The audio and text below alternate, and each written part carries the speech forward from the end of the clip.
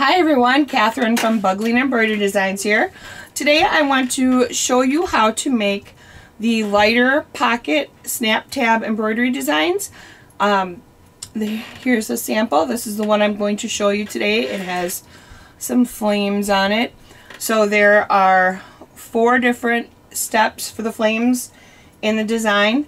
The first thing I do is I hooped some cutaway stabilizer. I like to use cutaway. It gives my designs a little more stability, and I ran the very first step, which is the placement stitch, right onto my stabilizer. So that's where I'm at right now. So the next thing I want to do is I'm just going to pull my hoop off real quick, and I am going to take a piece of marine vinyl. And as usual, you can use many other fabrics like reinforced cotton or glitter vinyls or leatherette type stuff. There are so many different vinyls on the market right now. There are many I haven't even tried yet. So what I want to do is I want to cover my design and just make sure that I'm covering about a 1/2 inch all around. And I'm just going to quickly tape that down a little bit just so it doesn't shift in my hoop at all. And I'm going to re-hoop that. And I am going to run all 4 steps of the flames right onto my vinyl.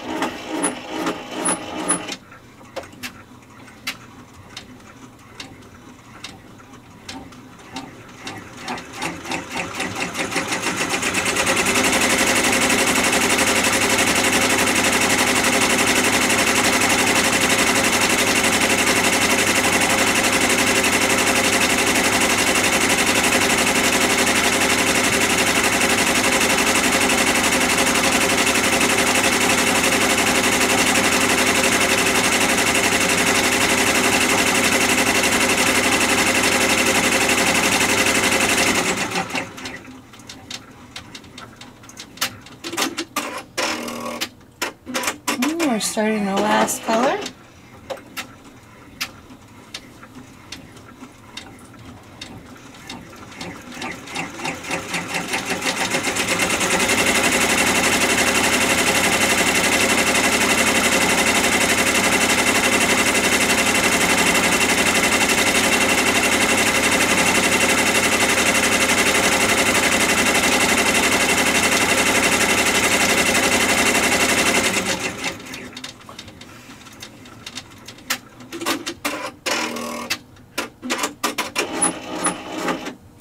Okay, the 4 flames have stitched, and if you look at your design, the next 2 steps are a stitch across the top of the pocket of the snap tab, and then the second is the final outline around. So what we want to do is we want to make sure we use the same color thread for the last 2 steps. So what I'm going to do is I've picked gray to go on my silver. So I'm going to go ahead and stitch the top of my pocket right onto my vinyl.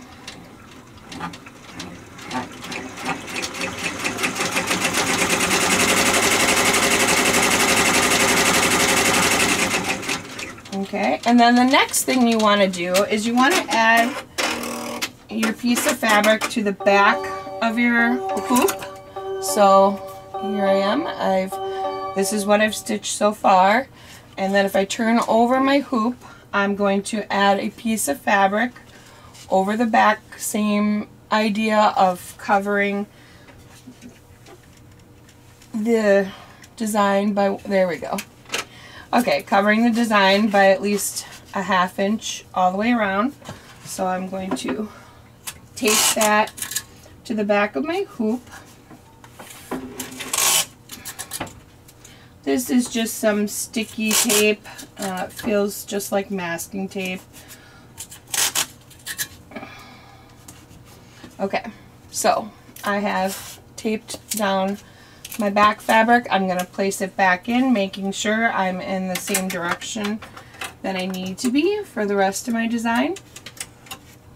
And I'm going to pop that in, and I am going to stitch the final step using that same color just to give it a uniform look.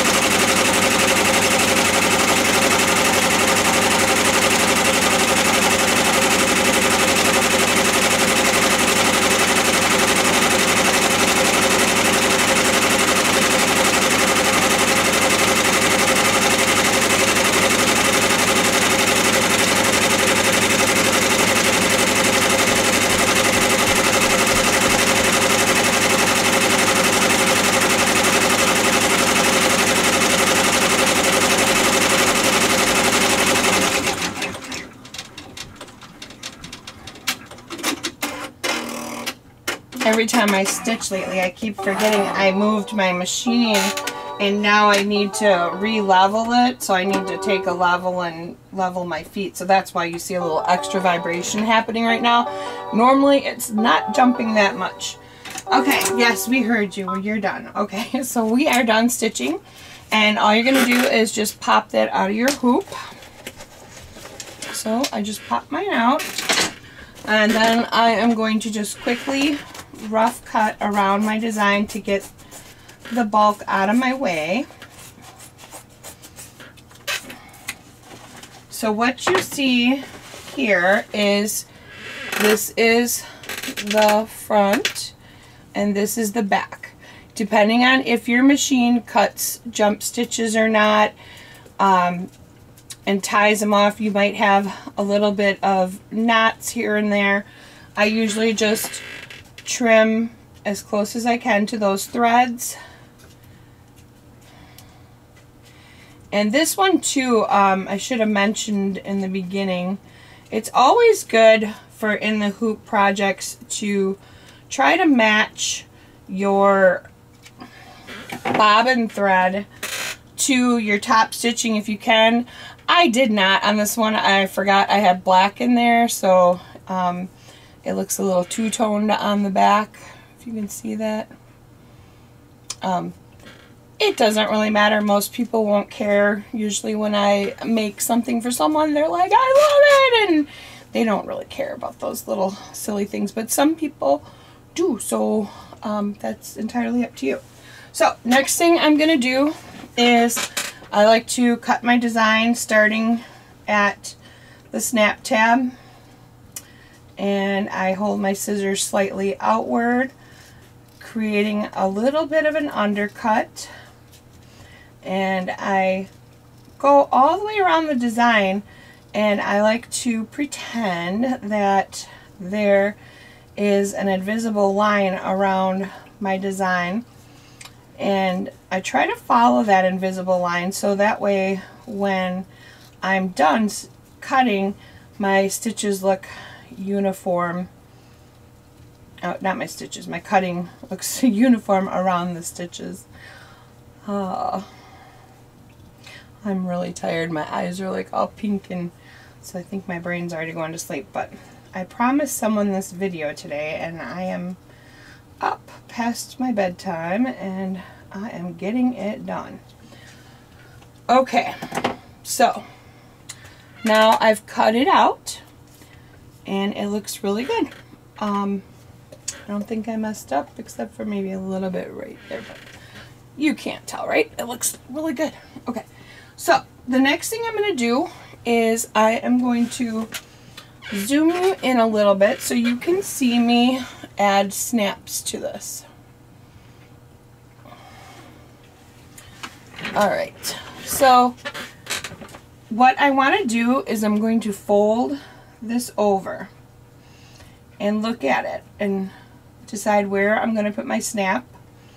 I'm going to put it right here. So what I would like to do is I'm going to take my leather punch and I am going to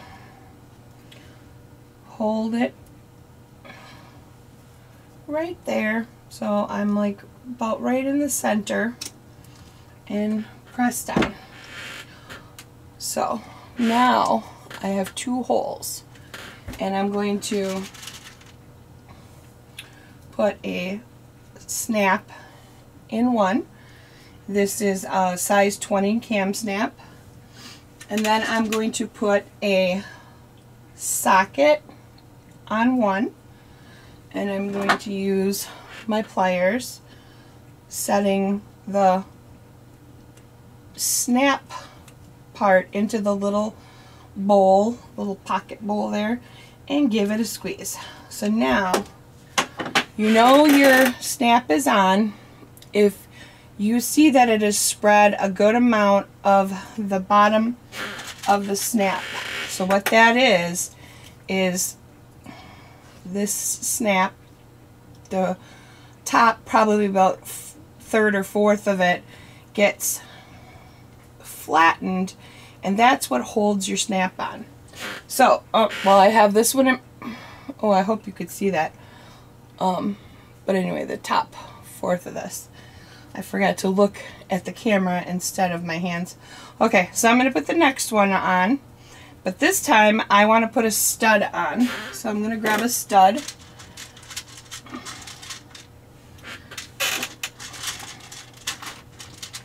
Come on, stud. My snaps are sliding around on me. Here we go. I got a winner. Okay. So now I have a stud. I like to squeeze a little bit, making sure that enough is sticking out in there. So that way when I go to use my pliers and put it on, same thing. Can you see it? There. Flattened that. So now when you put them together, it snaps. Okay? So now the next thing we want to do is we're going to choose some sort of, you don't even have to. You could actually snap this onto something that you already own, but I like to provide my customers with some sort of little swivel. These are swivel lobster clasps. This is a 1-inch style. This is a large, it's got a wide flat split ring, so it opens. This one is actually my current favorite, which is the 3/4 inch opening. So this is the one I'm going to use, but I'm just wanted to show you that there are many styles out there. This one has a small, thin split ring. There's colored ones out there. There's some that are styled like ones you use for dog leashes and such. There's just so many things out there. It's awesome. Okay, so you just slide that right on there and snap it down, and then a person can hook this to, you know, their purse, their jeans, a zipper, whatever they would like to hook it to. Now the next thing I do is I open up this a little bit, and you take a lighter and you're just gonna insert it in there, and you want to give it a good push because I made it so it fits snugly to like the Bic style lighters, so it is not going anywhere. Especially keep that cutaway stabilizer in there if you decide to use cutaway. The very first one I did months ago, it is still going strong, working well. So there you go. This is, let me zoom out. Oh, okay, so easy peasy, right? That was pretty darn easy. And they're fast, very fast to make. So people can use the lighter right with it inside. I haven't had any issues with all the testers I've done. I sat and tested it out over and over, but that's entirely up to you and what you want to tell your customers, whether or not they should use them within there, because of course anytime you're using flames, it's use at your own risk, please be safe, and all that other fun safety stuff. So anyway, it's all done. If you have any questions for me, please feel free to use the contact form on the website or find me in the Facebook group. Always happy to help. I do apologize. I did take quite a bit of a break from Buggalena due to some health issues, and between myself and my son, things got crazy for a while, but I am back. I'm back. I promise I'm back this time, and I'm looking forward to making lots of new designs and socializing with all of my Bugga fans. I love you guys, and thank you so much for supporting me. I really appreciate it, and I hope you have a great day or night whenever you're watching this. I will see you around. Thanks. I couldn't remember where I put the rope. There you go. Bye, guys.